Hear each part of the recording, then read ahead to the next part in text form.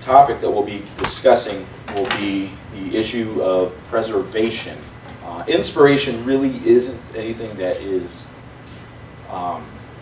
controverted, or rather that is argued. No one really argues whether or not God actually gave his word, which is usually what is covered with the idea of inspiration. But it's preservation that a lot of people usually have an issue with, or rather maybe have a limited understanding with regard to whether or not actually God promised to preserve his word, or whether it's actually preserved. Do we have God's word today?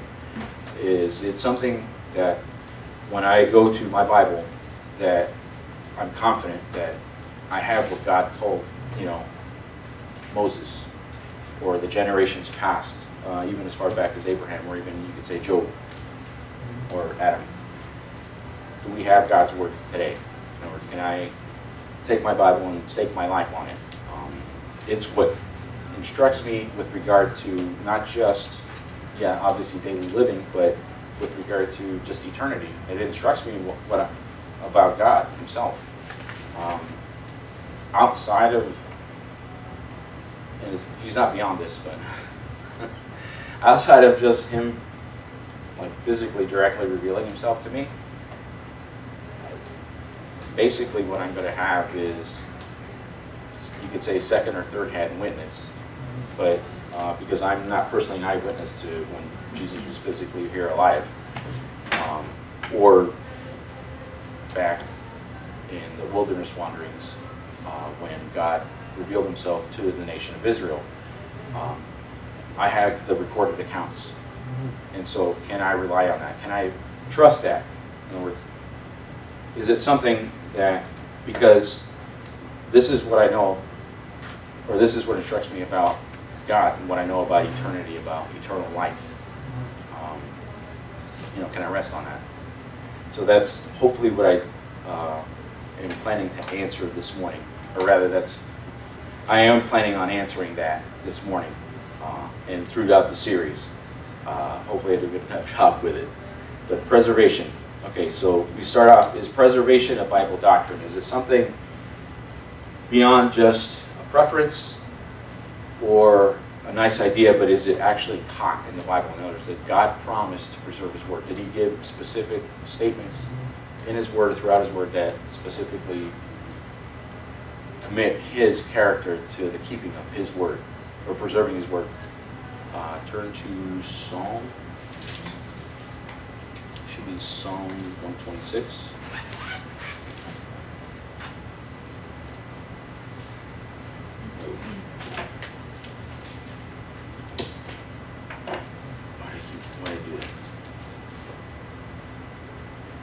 Why did I do that?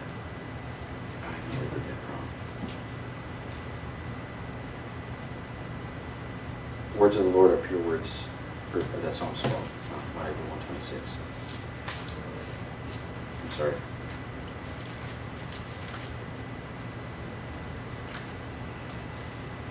All right, Psalms 12. Psalms 12. 12th Psalm. All right. We'll read the whole of it, and then we'll focus on the last verse 6 and 7. To the chief musician upon Shemnith, a psalm of David. Help, Lord, for the godly man ceaseth, for the faithful fail from among the children of men. They speak vanity every one with his neighbor, with flattering lips, and with a double heart do they speak. The Lord shall cut off all flattering lips, and the tongue that speaketh proud things. Who have said, with our tongue will we prevail? Our lips are our own. Who is the Lord upon us? Or who is Lord upon us? Or who is Lord over us? For the oppression of the poor, for the sighing of the needy, now will I arise, saith the Lord. I will set him in safety from him that puffeth at him. And the words of the Lord are pure words, as silver tried in a furnace of earth, purified 7 times. Thou shalt keep them, O Lord. Thou shalt preserve them from this generation forever. The wicked walk on every side, when the vilest men are exalted. All right. This is David speaking, and then he's crying out to God. In particular, we see verse 1, the godly man ceaseth here. Faithful fail from among the children of men. So he's making a plea to God, and then he asks, or he states rather in verse 3, the Lord shall cut off all flattering lips and the tongue that speaketh proud things. And he gives example of what they would say. Who hath said, with our tongue we will prevail, our lips our own, who is Lord over us? So the proud man, the ungodly man, the one that rises himself up, not just against David, but against God himself. And verse 5, for the oppression of the poor, for the sighing of the needy, now will I arise, saith the Lord. I will set him in safety from him that puffeth at him. So now God is going to respond not only just to David's cry, but for the need, the actual neediness of the folks that are being oppressed or opposed by the ungodly man. And then he makes a statement here. Now, in context, he's referencing what is being said. Just so we know, okay? In context, he's referencing what is being said is that God's going to arise. He's going to defend the one that is needy. He's going to set him in safety from him that puffeth at him. The words of, and then, he says, the words of the Lord are pure words, as silver tried in the furnace of earth, purified 7 times. Thou shalt keep them, O Lord. Thou shalt preserve them from this generation forever. In context, he's referencing what God stated he's going to do. In principle, there is a truth here, and that is God states, and then he is going to keep, he's going to follow through. We'll look at a few, we're actually going to look at a number of passages, but God made a statement, and he's going to follow through, he's going to keep it. So, God spoke, and his words, he states, are pure. David notes them, keeps them, they're pure. His words are pure. His words, he also calls them as being truth, not only just in Psalms, but in Proverbs we see that God's words would be considered as truth. Thy word is truth, as what Jesus said with regard to God and God's word. Go to 2 Peter chapter 1. 2 Peter chapter 1.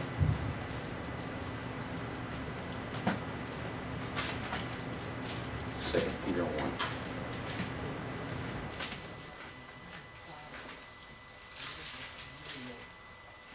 Okay,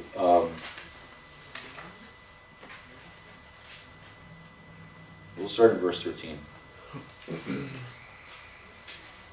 Okay, yea, I think it meet as long as I am in this tabernacle, speaking of his body, to stir up by putting you in remembrance, or stir you up by putting you in remembrance, knowing that shortly I must put off my tabernacle, even as our Lord Jesus Christ has showed me. In other words, this is Peter speaking to believers. He's speaking to basically to the Jewish believers that are spread abroad. He's writing to them in particular to stir them up or to bring into remembrance certain teachings and instruction that he was given, so that because he is getting ready to basically die.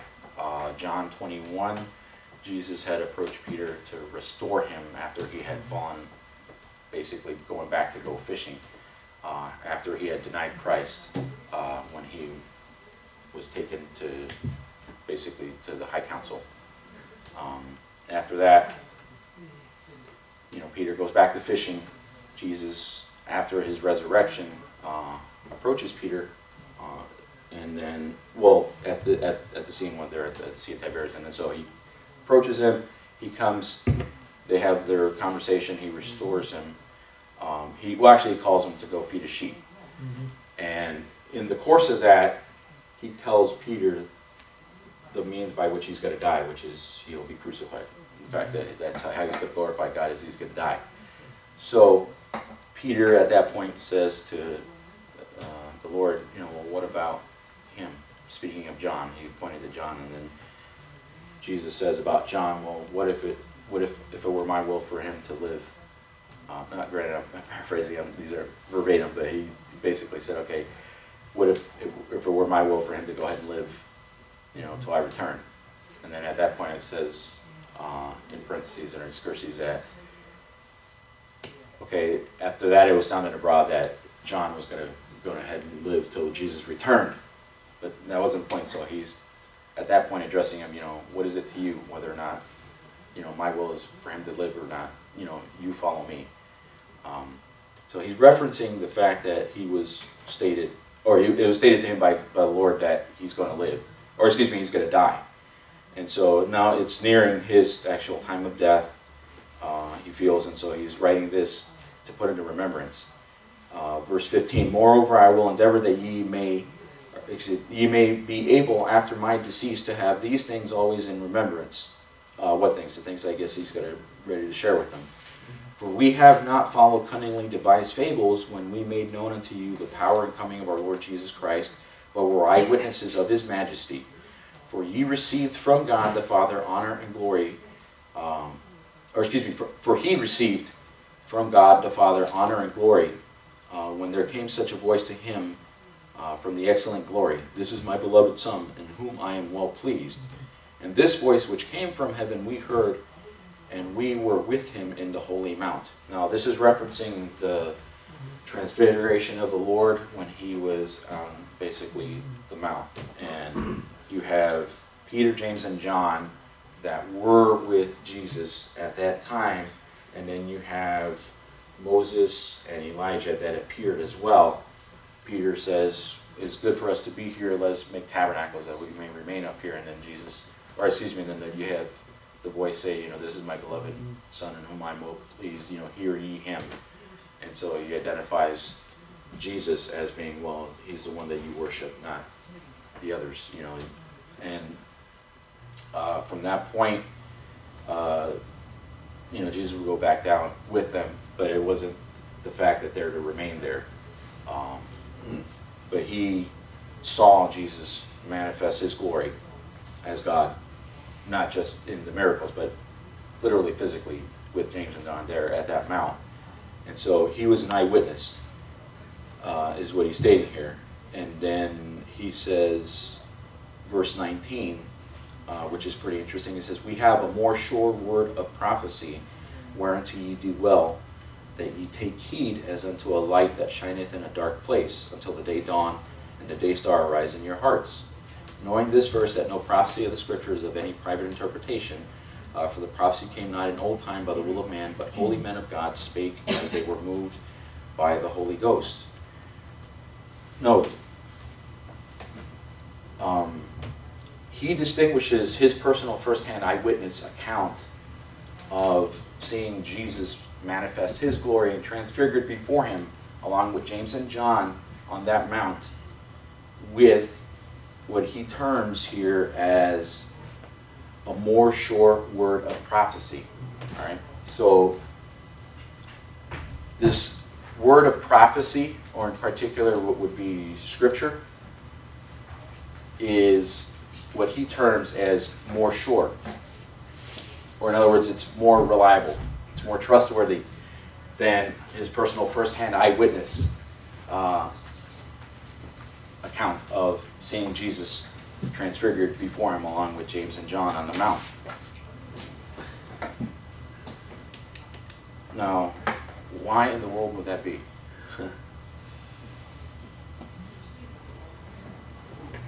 Because it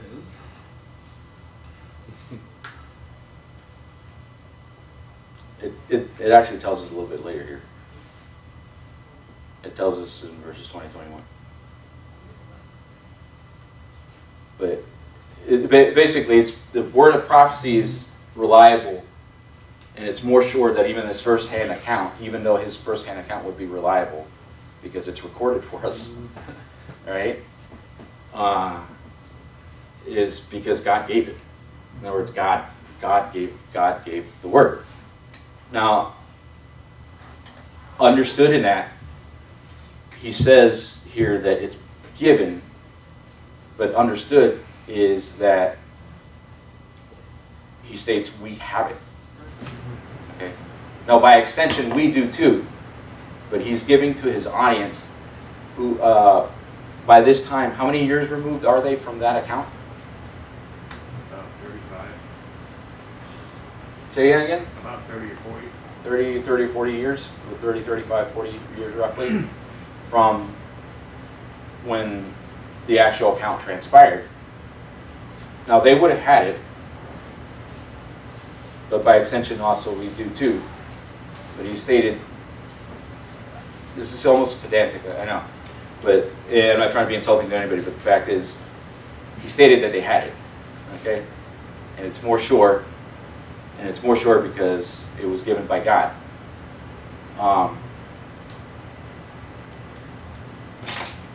They had it, and it's reliable, okay? Point being,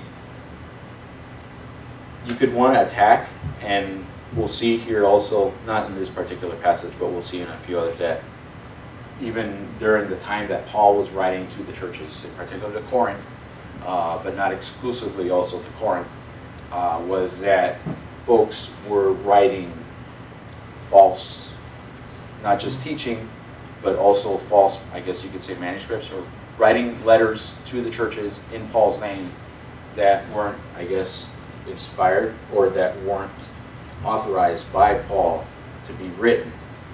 And so the devil was at work in trying to bring about confusion and to undermine the credibility of not just prophecy and the Word of God, but also our confidence in these words, and the confidence in the fact that we have a reliable source by which we can stake our lives on and know God and know truth by. We see here, God gave it, they had it. Right? So it's understood, even though it's not, well, it is kind of somewhat explicitly, but the fact is, he didn't use the term, okay, you preserved it, but it was kept for them. They had it. Peter gave weight to it, saying that it's more sure. In other words, it's more trustworthy than, I'm sorry, we're in 2 Peter chapter 1. 2 Peter chapter 1.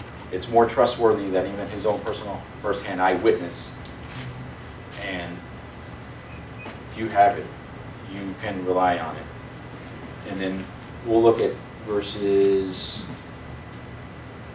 he says verse 19 of it, you would do well that you take heed to it. In other words, it's beneficial for you to listen to it, to obey it, to live by it. Now, in verse 20, knowing this, that no prophecy of the Scripture is of any private interpretation, for the prophecy came not in all time by the will of man, but holy men of God spake as they were moved by the Holy Ghost. All right. It's of no private interpretation. So in other words, when a person who's born again and has the Holy Spirit imputed into them once they're born again, can open up the Word of God, study it, and read it. If they're instructed by God, then they're going to arrive at the same conclusion that, say, another believer would, that opens it up and is honestly seeking God. In other words, it's not one man's opinion over another man's opinion. It's not one man's, I guess, how we use the term interpretation of what we think God said, but rather, in other words, God plainly laid out truth and expressed himself, communicated what he wanted to communicate. And when you come to the Word of God with an open heart, wanting truth, God will communicate it to you. It's of no private interpretation. In other words, I will arrive at the conclusion or truth, if I'm open to it, what God said, and so will another believer. Does that make sense? In other words, truth, yeah, obviously there's going to be divisiveness in it, but the fact is there's a standard, there's an objective standard by which you can look to and guide your life by. It's not skewed by a certain man's opinion. Now we know that obviously people take the Word of God and pervert it. We know that people take teachings from the Word of God and twist things for their gain, or to just basically as a tool of Satan to lead people astray, to get people to veer off so that it undermines what God's trying to do in their life and basically destroys the work that God wants to do in their heart. But the fact is, clearly states there's no private interpretation. In other words, I should be able to arrive at the truth, and I'll know that I've arrived at truth from the Word of God. I come to it with an open heart. The reason why he states here is that it came not in old time by the will of man, but holy men of God spake as they were moved, or literally they were borne along by the Holy Ghost.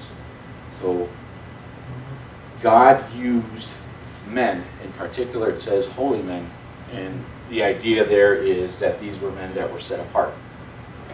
Note, who were some of the men that God used to pen the scripture and that preserve it for us? Sorry? Moses? Moses was one. David? David was another one. Peter, Paul, Matthew? Solomon. There's about 40 of them. Yeah, Moses. 40 Okay. different writers. Now, some of them had concurrent lifetimes or lifespans. In other words, that's not how you appropriately say it. In other words, some of them lived parallel with each other as far as along the same life, but there was a pretty big span of when some of these lived. Education level of some of them also differed. Some, as if when you read in the book of Acts, in particular of Peter and John, it states that these are unlearned men. It wasn't that they weren't intelligent, but they weren't educated. In other words, they weren't brought up in letters. They weren't. In other words, they didn't really have much of school training, you could say. It wasn't that they weren't bright men, rather, but even if they weren't, because I really don't know that. But the fact is, I would venture to say they had some obviously capacity to do things. They owned their own business. They were fishermen. They obviously were able to make a good livelihood at it. So I would say, okay, you know, you're not dumb.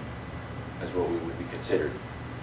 But the fact is, he had a very different pedigree than, say, Apostle Paul, who penned a good portion of the New Testament and would have sat at the feet of Gamaliel, and he had a far greater education level than a good number of the writers, barring maybe like Isaiah, which Isaiah would have had a really good, well, Moses as well, grew up in Pharaoh's house.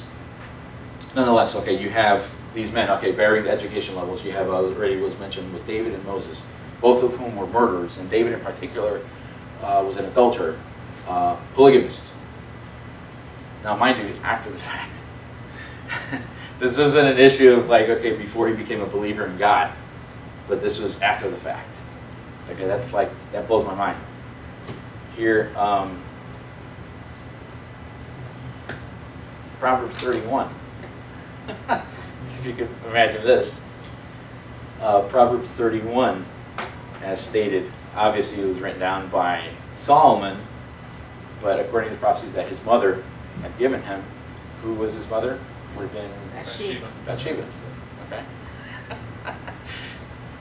Humanly speaking, would you look to her to learn how to be a godly wife?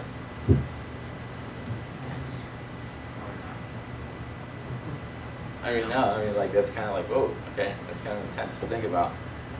But barring all this, the fact is, these are some of the people that God used. But we see that it states here, okay, it came not by the will of men. And it states in particular of them that they were holy. All right? What is that distinguishing characteristic? Okay, in particular, holy is being, Hagia says that you're set apart. In other words, that you not only not only that you were chosen by God for a specific task, but in other words, you set yourself apart. You took the personal initiative to seek God, open your heart, surrender to Him. God, use me. All right. So these were men that were committed, that wanted God's will in their life, sought God's will in their life, and sought to apply, I guess, as consistently as possible. Though obviously we know that not all the writers of, or the penmen that God used were obviously perfect, as we would count perfect. But they were holy, they set themselves apart, they were set apart, and they were moved by the Holy Ghost. So in other words, they were a vehicle. They left themselves open as a vehicle for God to move, so that they would pen what God wanted. So we have God's Word, and the argument obviously a lot of people will throw out is the Bible's written by men. Well, yeah, physically, yeah, it was. Well, we don't even have those. I was going to say, barring the 10 Commandments, but we don't even physically have a copy of that, because you would have had the finger of God run in the 2 tablets of stone. But you don't actually have those physical stone tablets, but we do have what was written, preserved for us. 2 Timothy chapter 3. 2 Timothy chapter 3.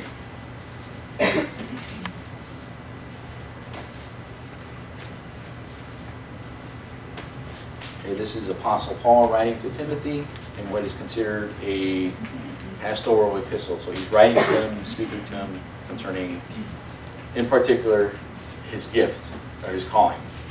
And then in chapter 3, he starts off that knowing this, or this know also that in the last days perilous times shall come, and he's going to give a description of the type of injustices and crazy things that are going to happen in the last days. Skip down to verse 14, and here's his admonishment in light of the fact that you're going to be in perilous times in these last days. But continue thou in the things which thou hast learned and hast been assured of, knowing of whom thou hast learned them. In other words, despite the fact that you have all this going around and happening, you continue. In other words, you remain steadfast in what you've been taught, what you've learned, knowing whom you've learned them from. And that from a child thou hast known the Holy Scriptures, which are able to make thee wise unto salvation through faith which is in Christ Jesus. All Scripture is given by inspiration of God and is profitable for doctrine, for reproof, for correction, for instruction in righteousness, that the man of God may be perfect, thoroughly furnished unto all good works. Okay, so he tells him, remain, continue thou in the things which thou hast learned, and then knowing from whom you've learned them. We know from an earlier chapter that he was taught by his mother and his grandmother. But it's not referencing that in particular. In context, it would be that the things he's learned from the Scriptures. Not only that he learned as a child, but the fact that they were given by God. In other words, God instructed him. He realized, he made a connection that which I've learned was instructed to me by the Lord. Yeah, he would have used human vessels to do so, but the fact is this instruction is coming from God. And then he goes on to just plainly state is that all Scripture is given by inspiration of God. Inspiration, what is that? What does that mean? Sir? I know I'm just visiting today, but I think God put me here. This is amazing. I'll never see you guys again, but I'm just visiting from out of state. But I actually, this subject you're on this morning, I actually teach at a seminary level, and so it's amazing. I praise the Lord. I praise the Lord for your stand for King James also, by the way. But there's 3 different theories of inspiration that people might say. That the first, people just think of what we would call natural inspiration. The same way we would, I might go out and look at a beautiful sunset, and I'm inspired to write a beautiful poem or something like that. We're familiar with that. And then there's a mechanical theory of inspiration where, where we would say that, that God, said, Paul, write these words, thus saith the Lord, and it's a very mechanical. And we know that's not exactly right because each writer wrote in his own words. In the Gospel of Luke, he writes a medical doctor doctor would. He uses terms that's only found in the medical field. Other people wrote in the same way that they, were. But we know that the Bible is divinely inspired. That is, that God, just like you read in 2 Peter, God moved upon men, and as they were moved, they wrote. But yet the Holy Spirit protected them and kept His word perfect. But yet allowed the humans to write in their own words. But it's divine words that came directly from God and moved upon them. So. Sorry for the lengthy answer. No, that's fine. That's fine. I'm glad you brought that up as far as the different types of what we would term inspiration. The expression "God breathed." Yeah. Yeah. Well, literally, it's a compound word. In Greek, it's a compound word. It's theos and noupsis, or pneumatos, basically. So it's like spirit. It's like God, spirit. So you put together, it's like God breathed. So the idea is that its origin is from God. So God communicated His word. It originates from Him, within Him. In certain instances, I would say it was mechanical, not in every one. Oh, the only reason I say that, not to argue, but like as far as you have, Moses in particular on the mount when he was given, and then you have also Jeremiah in particular whenever you had the scroll that was destroyed, and then you had his penman. Okay, let's start another one, and then you amend here and do this. So, so you have maybe just a handful of instances of that, but not very many. But not all of it was given like that. Yeah. And it was because God moved the men.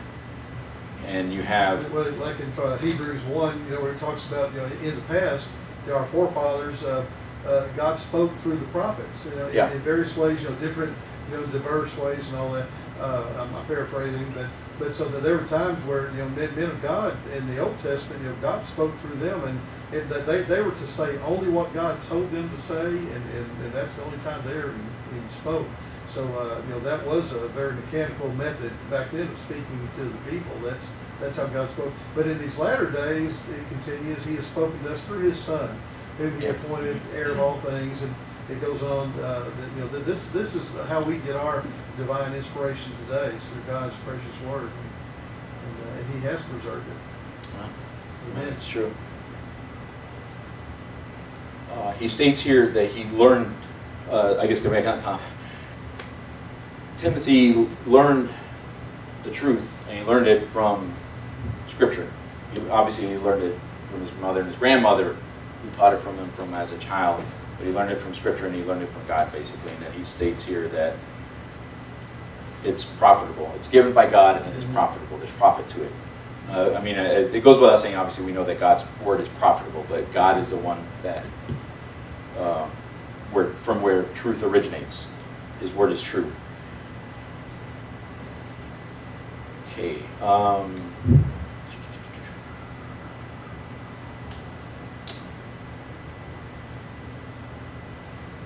He already kind of addressed some of the erroneous views of inspiration, and that being, it's not human genius. In other words, it's not like Shakespeare being inspired with poetry. It's not illumination. It's not illumination, basically meaning enlightenment. In other words, you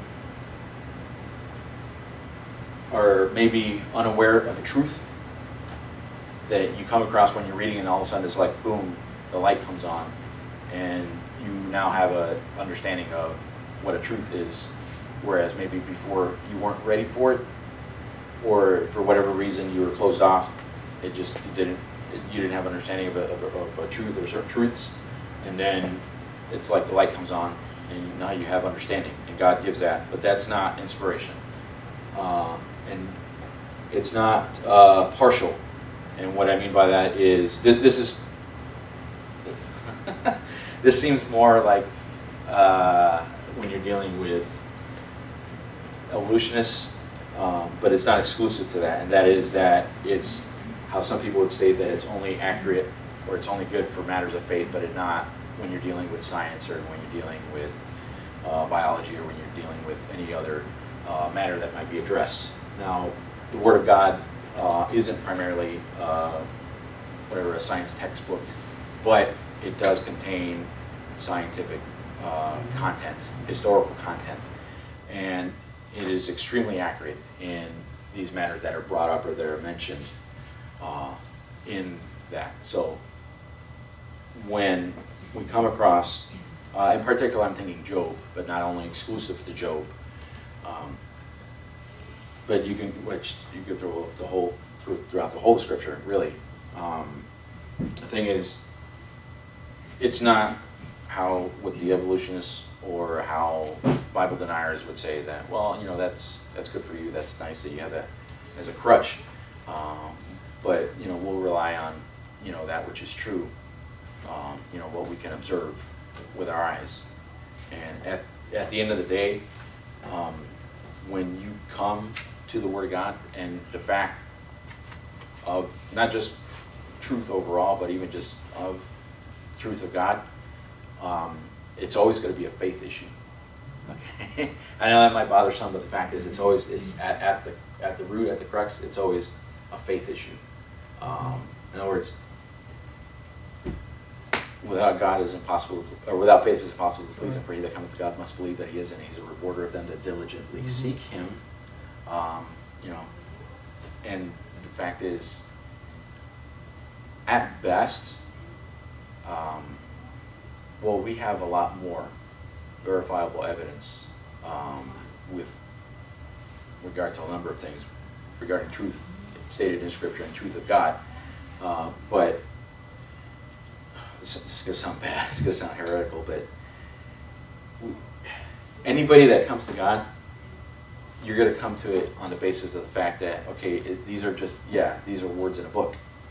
And that's what they are. They're words in a book. Right? Now, mind you, they're supernatural words from a supernatural God, you know. So they're obviously of supernatural origin, and they contain timeless truths that are not isolated simply just to the area of quote-unquote religion or faith. It's truth. It's truth on which to stake your life upon.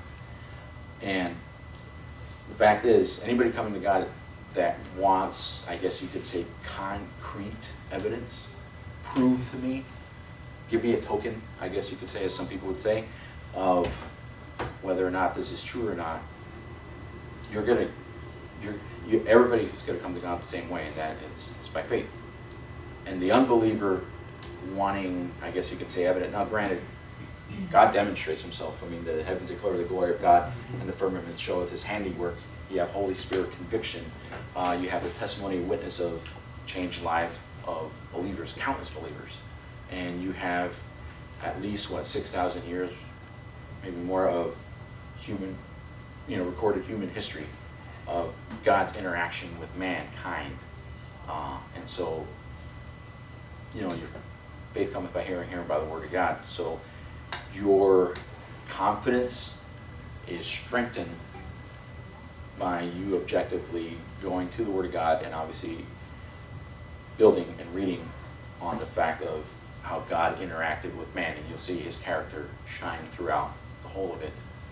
And you know, that's what you stake your confidence on, as in Hebrews, where he says that by two immutable things by which it was impossible for God to lie, that He gave as an anchor to the soul, both sure and steadfast, in Hebrews 6, and that being the two immutable things by which it was impossible for God to lie, being His character and His word. In other words, His word being what He says, and then His character being His ability to back up what He says, who He actually really is.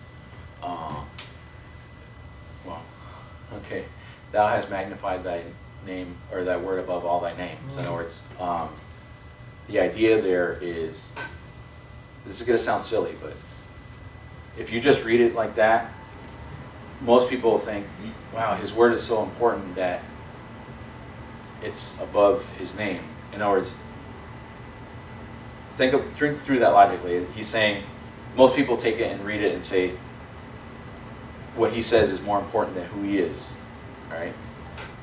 that's the conclusion you come to if you're going to be honest. But the thing is, that's not what he's saying. What he's saying is, it's a Hebraism. It's his name is the foundation, or is the building upon which his word stands. So in other words, who he is, it's not him being hypocritical and saying, okay, how we would as humans say, like, you know, do as I say, not as I do, but rather what he says is founded upon who he is. So his word is only as good as his character is. Does that make sense?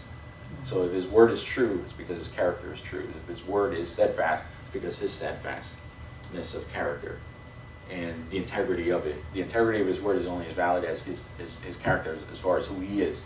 So his word is magnified above all his name, is that his word is magnified, yes. It's founded basically on him, his character, his integrity, who he is. And so his word is only obviously going to be as good as his character, his integrity. And we have, obviously, again, as I stated before, 6,000 years plus of human history of his interaction and his exposing who his character really is, and that he's true, he's right, he's perfect, he's just, he's holy. And you can go on all day with regard to his attributes. And I don't have very much time for this.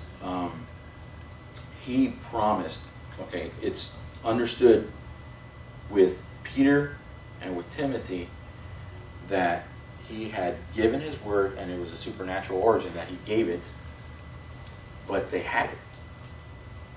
Okay, now, he didn't, with the exception of probably in Peter, because he did give, but he didn't use the word preservation. Okay, you could say, somebody might want to argue, well, he didn't express it, he didn't expressly state, oh, I was going to preserve it as well. But the fact is, they had it. In other words,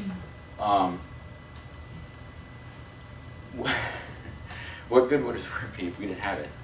In other words, what good would his, it seems kind of blasphemous to say, but the fact is, what good would his giving his word be, well, especially for us today, if we didn't know we had it?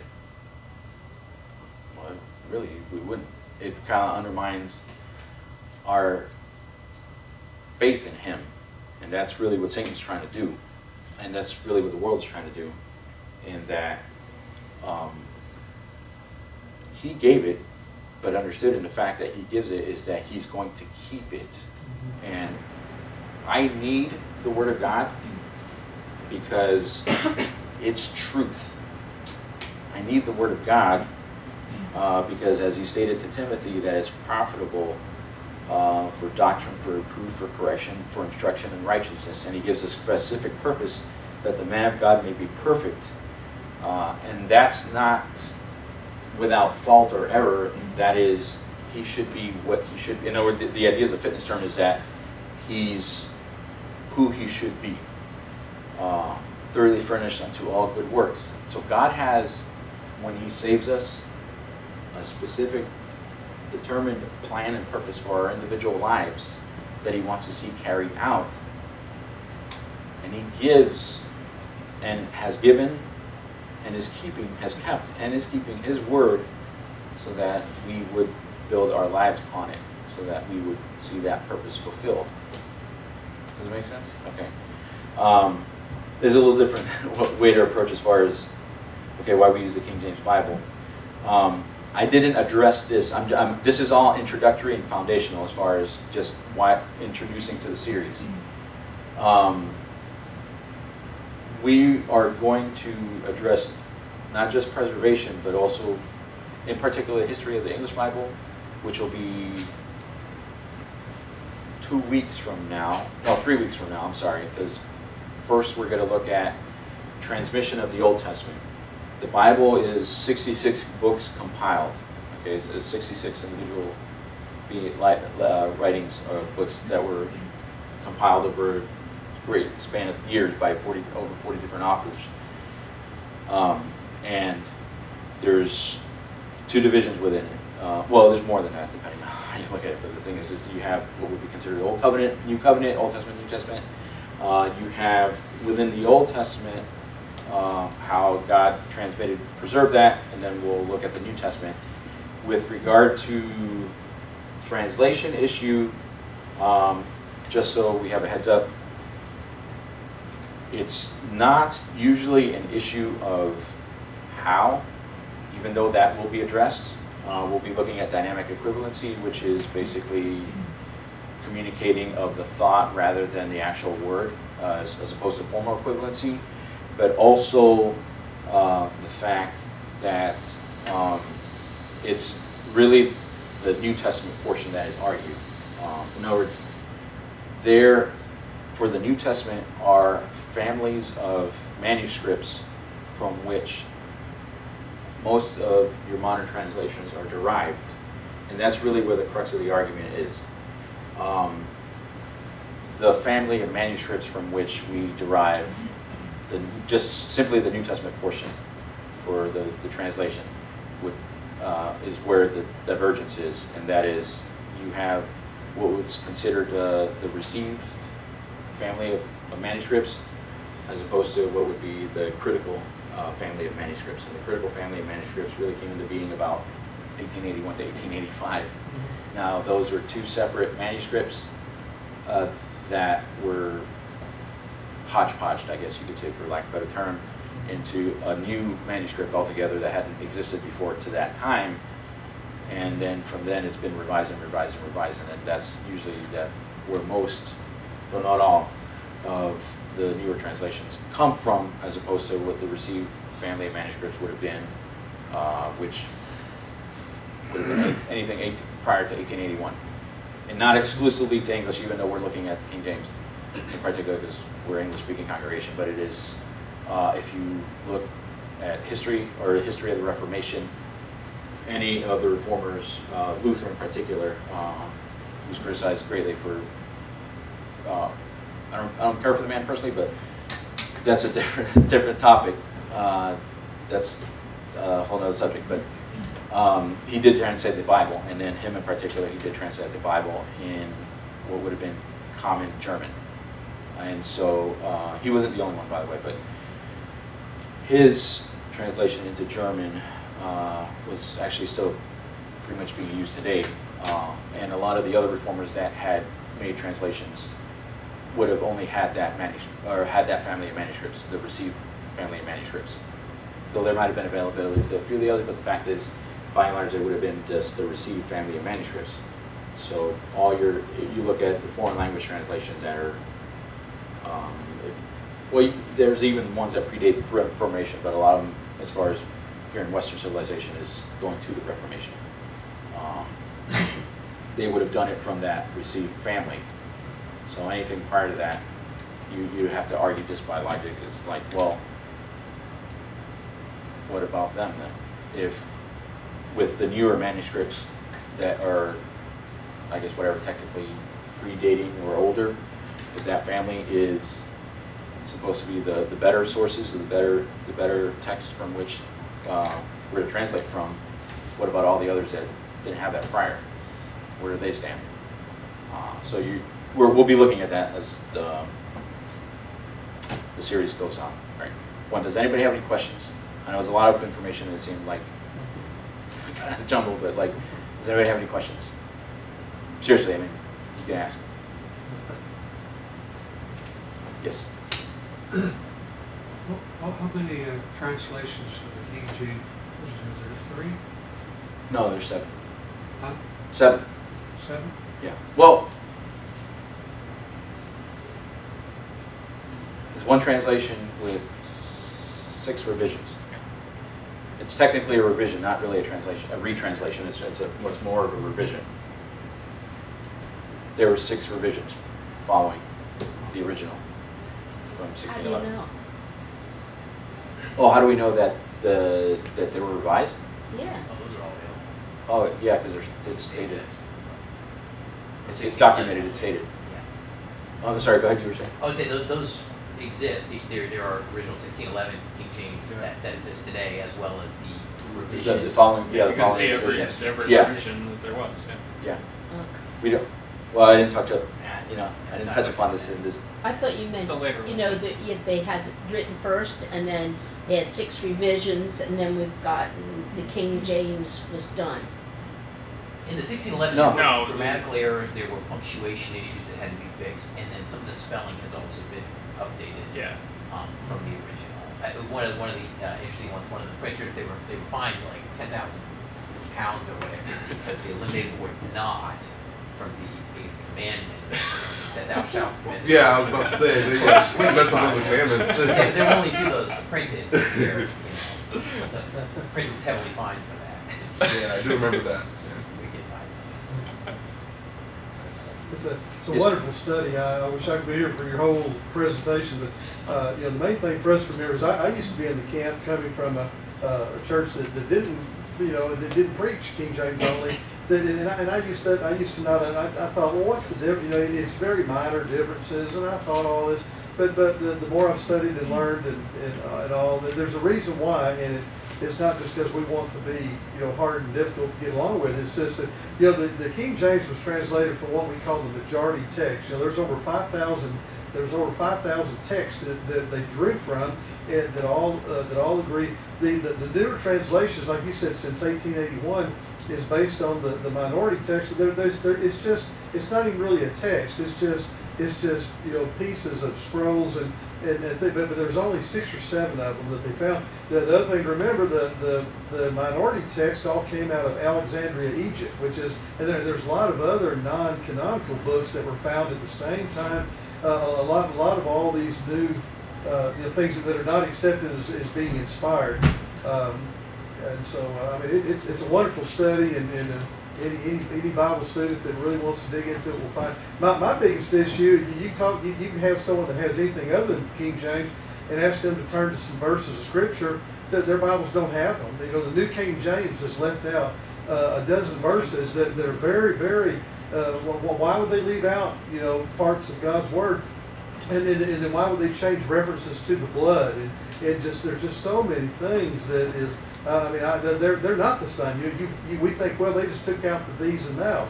They didn't take out the these, just the these and nows. They literally have changed God's word, and I believe, like you, that God has preserved His word through. You know, and I believe the King James is the best we have today. Yeah. Thank you. All right. It's probably over since church starts in 2 minutes. Okay. Yeah, we're dismissed. Okay. Wait.